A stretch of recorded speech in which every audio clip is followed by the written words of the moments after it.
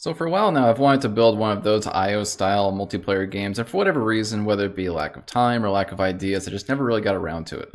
And for those of you who are not familiar with IO games, there's games out there, things like Slither.io, Agar.io, and Paper.io, and they all have a number of things in common. The things that all these IO games have in common is they're usually all multiplayer, they're usually delivered in the browser, they're usually really fast-paced, they're usually games where they never really end. You basically join into the game and you do something and then eventually you're knocked out and you can just start over again.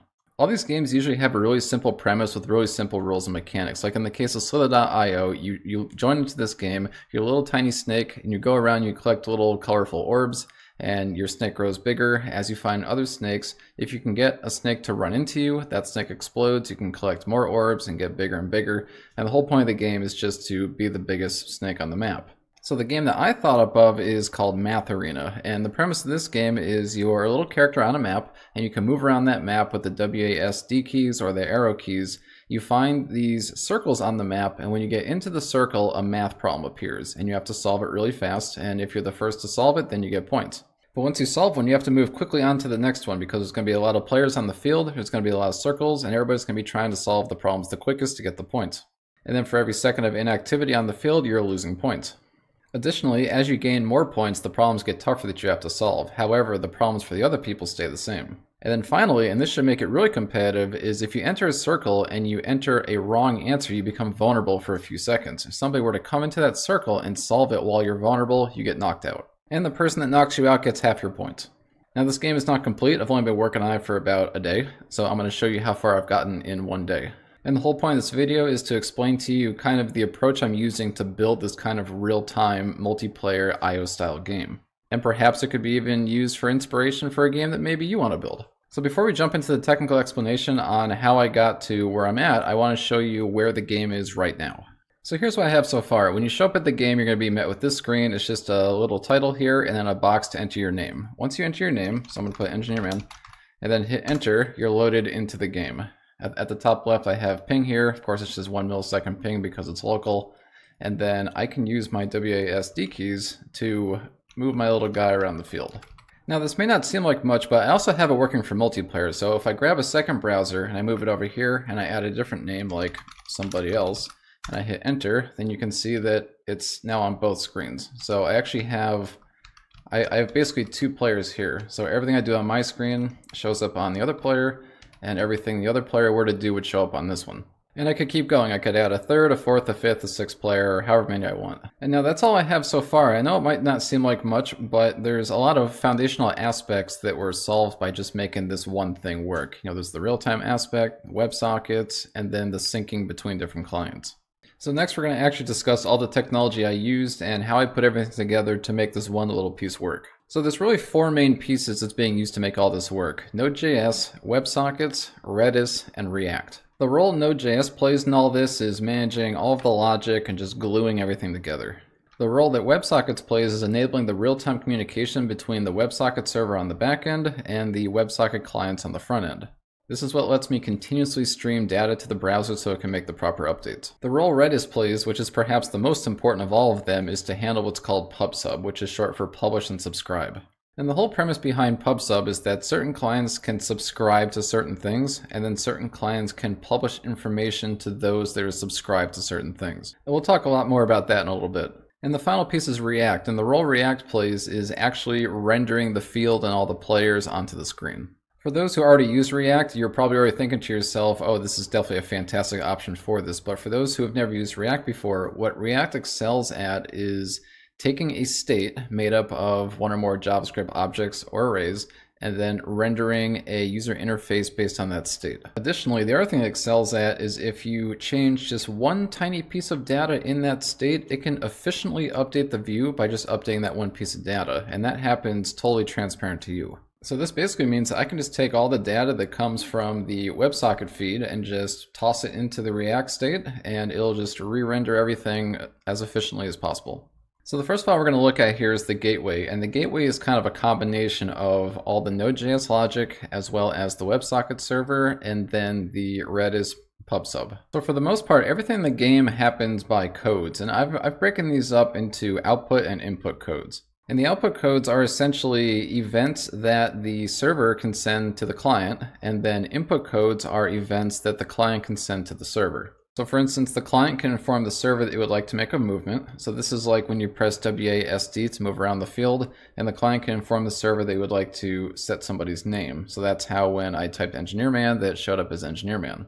Conversely, if the server wants to inform the client, it can inform the client things like its current ping, that it just registered. It can give the client a unique ID, and then also the player state of both the player and all of the other players who are connected. So obviously, as I continue building out this game and I build out game mechanics, there's going to be a lot more output codes and a lot more input codes. For the game to function properly, Node.js has to manage basically a master game state of everything that's happening in the game. So the state object more or less is an object full of games, and then in every game is an object full of players, and then every players is an object full of additional data.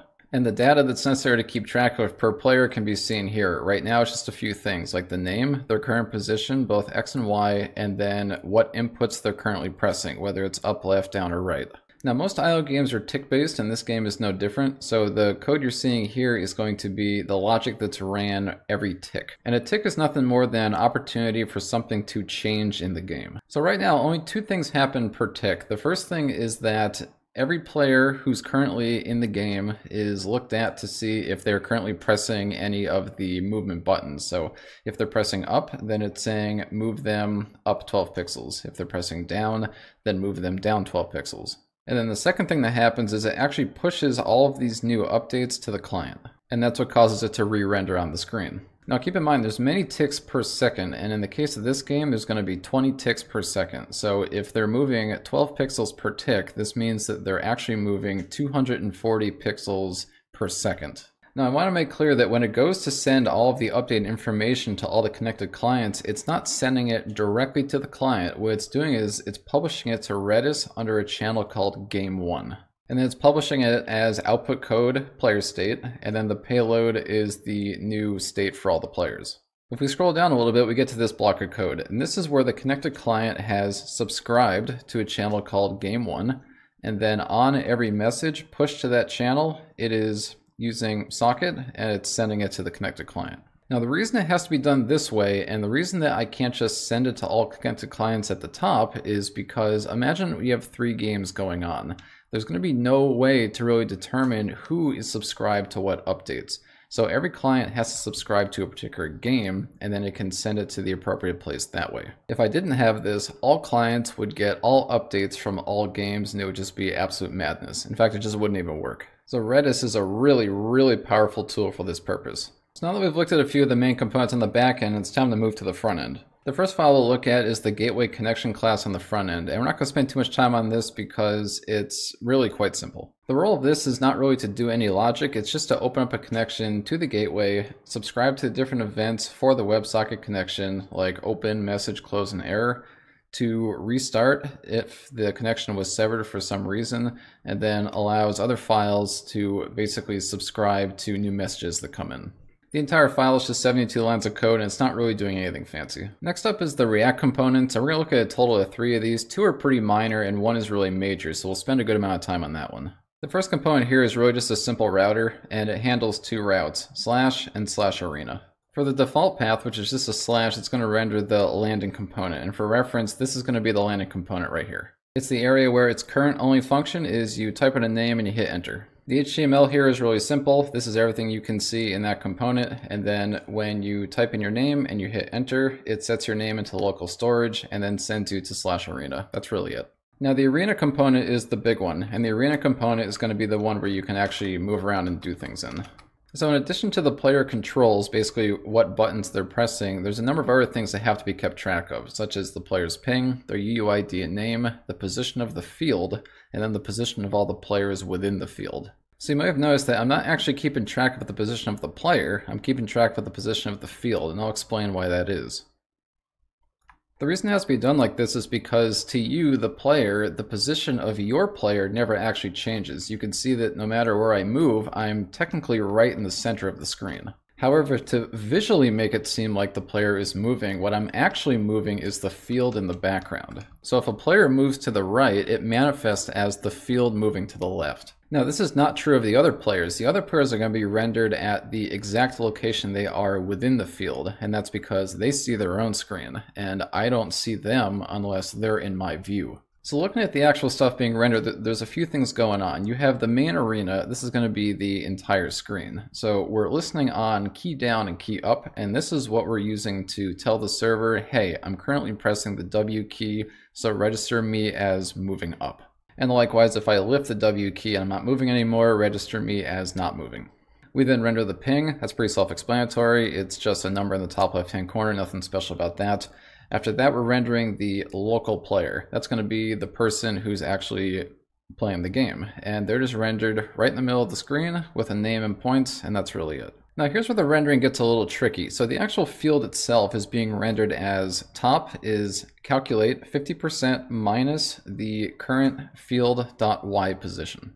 And then the left is the same thing, but it's the X position. And really, if we scroll up a little bit, we can see that the field X and Y position is actually equal to the player X and Y position. And the reason this works is because if a player is at X equals 200, Y equals 200, then what this manifests as is a field which is negative 200 pixels to the left and negative 200 pixels top. So that's what's happening here. If a player is at X equals 200, then this is saying calc 50% minus 200 pixels. To help demonstrate this point, I've moved my player all the way to the top left-hand corner, so I'm currently at 0, 0, which means the field is at negative 0x and negative 0y. Now if I move a little bit down and a little bit to the right, and we'll just say I'm at like x50 and y50, you can see that the field is now negative 50 pixels to the left and negative 50 pixels up. And last but not least is the rendering of the actual remote players that are on the screen. This is going to be players other than yourself. Now putting the remote players on the screen is actually a lot less complicated because they're just absolutely positioned somewhere in the field. So if I want to get their top and their left positions as a percentage, I simply take their position, I divide it by the max width or height of the screen, then I multiply it by 100. So if the player's X position is say 2000, I take 2000 divided by 4000, which is 0.5, I multiply that by 100, which is 50%, and then I go left 50%. And then just like the local player, I also render their name and the number of points they have. So that's it for the somewhat in-depth explanation on what it took to make what sort of in the beginning seemed like a simple thing. But as you can see, a lot more work than you might have thought went into it, and then this is a lot of foundational stuff that's used for everything else that I'll develop for this game. Like everything else I build, this project is entirely open source, and there's going to be a link in the description if you want to install it and try it out yourself. I intend to make some future videos on this game as I continue to develop it out, and depending on when you're watching this video, those videos might already be available. If you have any questions or feedback about anything you saw in this video, please be sure to let me know in the comments. I'm really excited to see where the game goes, so I'm going to continue to work on it. Thanks a lot for watching, and I'll see you in the next video.